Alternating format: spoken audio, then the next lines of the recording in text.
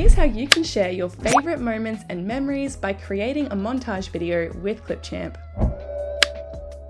Start by heading over to clipchamp.com and then log in or create your free account. I've put the link in the description below. Once logged in, you'll be taken to the homepage where you'll click on the Create a New Video button. Then you'll be taken straight into the editor. The first thing you'll need to do is import the media you want in your montage video. Do this by navigating over to the Import Media button, selecting the assets and hitting Open. They'll load into your media library over here. Now add your assets into the timeline by dragging and dropping them all in just like this. You'll notice the aspect ratio has automatically adjusted to suit my imported videos, but if you would like to change the ratio, you can do that over here on the right. In this case though, we will keep it set to a 9:16.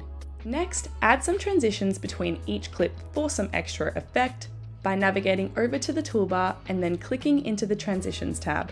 Hover over each of the transitions for a bit of a preview of what they look like, and then when you found the one that you want to use, just drag that transition into the timeline, placing it between two of the assets. Do this for as many clips you'd like a transition for, or alternatively, you can hover between two of the clips just like this, and then click on the plus button that appears. This will lock a default transition into place, and to adjust it, while that transition is selected, navigate over to the Property panel and click into the Transitions tab. Now again, out of the options that appear, just click on the one that you want to change the default option to. While in this tab, you can also adjust the speed of the transitions by dragging this duration slider left or right. If you've adjusted the speed, you may notice that a gap has appeared as your clip has changed in duration to fit the transition. So to delete that gap, just hover over it and then hit the trash can icon. Your other clips will then move back into place. You can edit all of the other transitions by clicking on them and then following these same steps. Now, when I hit playback, you can see that montage video looks a lot more engaging just by adding in those transitions.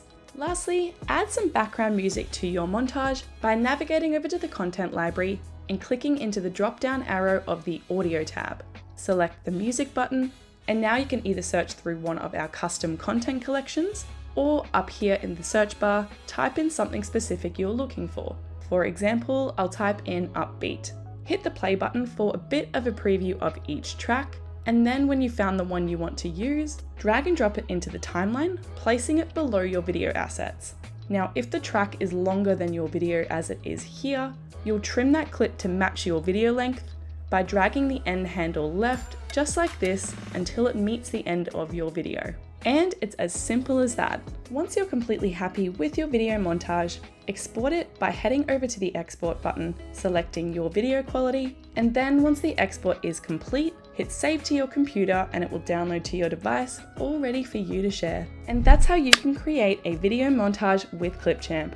If you like this video, don't forget to like and subscribe to our channel for our weekly how-to videos.